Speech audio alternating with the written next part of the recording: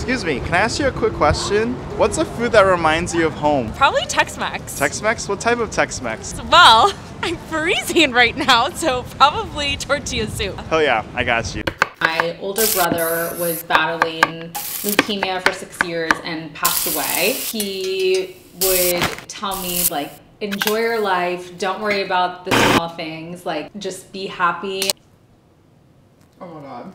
This is so unbelievable. Can we get a tour? This is my little New York City living room. Wow. What's up with this? I've just always loved butterflies. I got one of the last boxes of the Neiman Marcus butterfly. Here is my bedroom. I see your fridge. Wow, it's very empty. I want to know what this thing is. It's like a roller. Oh, it's like a medical cabinet. Oh yeah, I also have this. What is this? Oh, so this is a great concoction for the face. Oh, it's never opened this long.